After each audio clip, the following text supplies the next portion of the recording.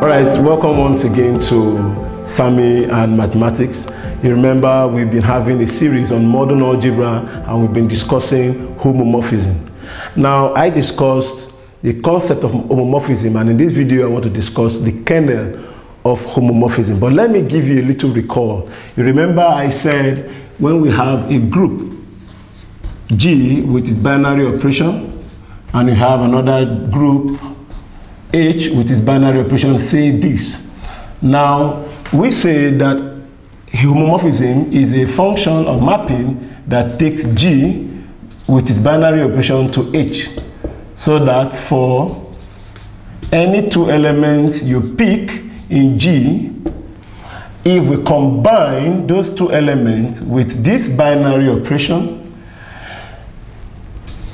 the homomorphism is going to give us the combination of the two images with respect to this other binary operation.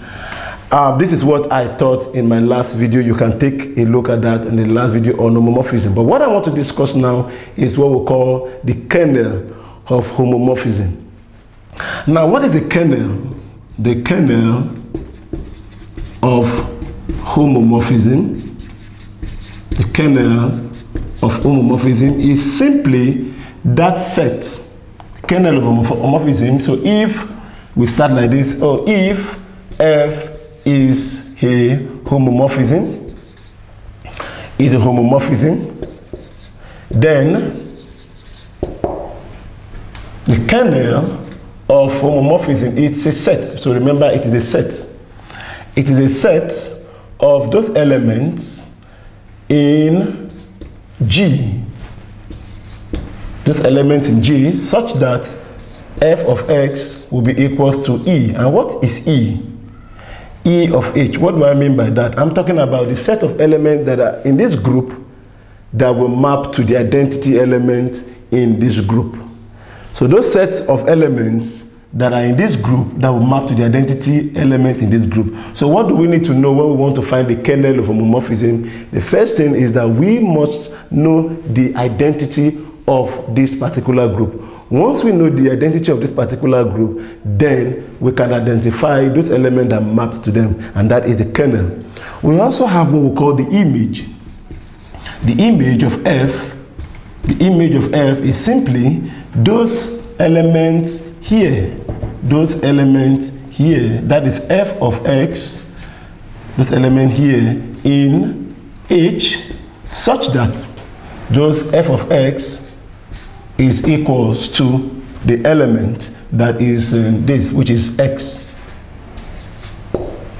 So the image of f are those images in H such that you can even take out this, since you already know that this is here, and you refer to the x that is in G with respect to this binary operation. Now, the first thing that will come to your mind is that what are the examples, clear examples of the kernel of homomorphism? A good example of the kernel of homomorphism is this. Now, if we have an example here, we have a mapping F that maps the set of non-zero positive real numbers to non-zero positive real numbers. Let's accept that this group is a multiplicative group, and also this group is a multiplicative group. This is a group, this is a multiplicative group. The identity element here is 1. So take note that the identity element here is actually 1 in R star. Now let us take a very good example. So let's take an homomorphism of F such that x is equals to the absolute value of x. Now, what are those elements that I will substitute in this function that will give me 1? What are those elements that I will take from here? And you see that those elements, the kernel of this F is simply -1 and 1. Let's think about it. When you substitute -1 here, it is going to give you 1 that is here, the identity element here. When you substitute 1 into this function, That is f of minus 1 is equals to minus 1, which is equals to 1. And f of 1 is going to give you absolute value of 1, which is still the same thing as 1. So you see that this set is actually the kernel of this homomorphism. You must take note that this is an homomorphism because f of AB with this binary operation is going to be the same thing as AB, which is the same thing as A times B, which is f of A and f of B. So this is a homomorphism, and this is the kernel of the homomorphism. So let us see another example. Another example is, let us see f of x equals to maybe n. F of x equals to n, where the homomorphism is actually z mapping to z. Z mapping to z. You can see that the kernel of this homomorphism will simply be 0.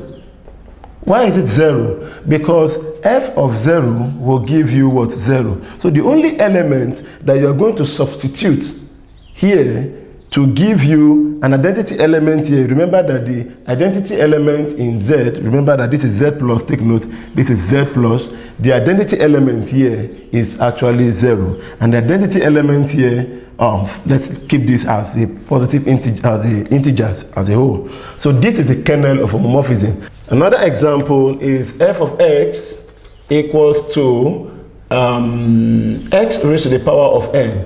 This is a function that is taking r plus to r plus non-zero positive real numbers. So you see here that once I put in f of 0 here, I'll take note that my n is for the positive real number. So we exclude, so for z, that is from 0, 1, 2, 3 upwards. So this is including 0. So this is going to give me x to the power 0, which is equals to 1.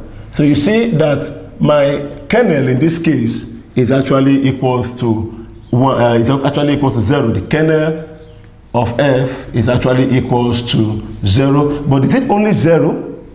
Is it only 0? Take note that if I substitute 1 here, I'm going to have x raised to the power of 1 here. So it all depends on what my x is. If my x is 1, this is going to give me 1 at the end of the day. But let us take a constant fixed number. So let us say let x be fixed.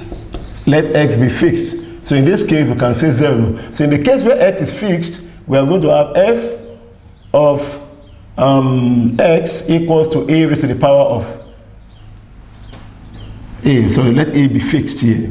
So you see in that case that f of 0 is going to be equals to a raised to the power of 0, which is equals to 1. So you see that this 1 is the identity element here, while 0 here is the identity element that is here that maps to this.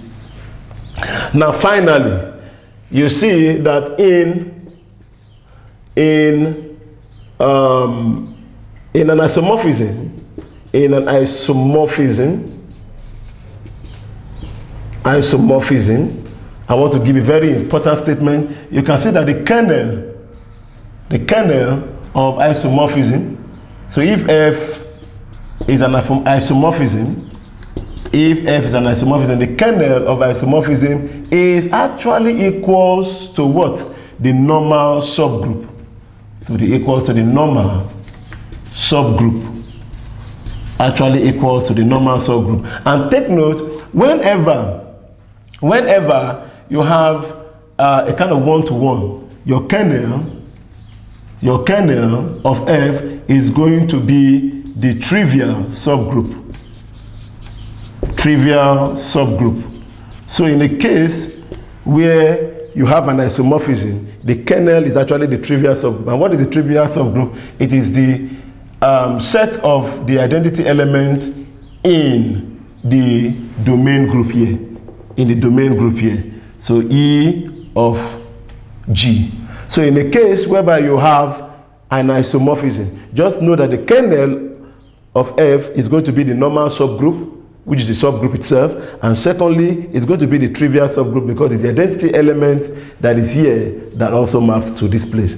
So there are so many examples that one can actually apply, and for the last example which I'm going to show you, the last example I'm going to show you is very, very important to those who do modern algebra. Now, let us take a group G, L, 2R. Let this be our first group. Let it be our first group. Now, let us take A from this GL, 2R. And let us take an homomorphism that maps A to the determinant of A. Let us take a homomorphism that maps A to the determinant of A. You will see clearly that the kernel of this homomorphism, the kernel will simply be, the kernel of this homomorphism will be those matrices in SL2R. And what is SL2R? They are those matrices that the determinant is going to be equals to 1. Because, you know, when we map this to this, this is actually this, and this one is a member of R star, because the determinants are going to be having here is from R. So you see that the kernel of homomorphism are those special matrices that their determinant is also equals to 1, because the identity element here is actually equals to 1, and the element we are taking here is this special matrices, which is a member of this. That will be the kernel of homomorphism. Thank you very much. You can always check other videos on kernel to explain more about homomorphism. Thank you and bye.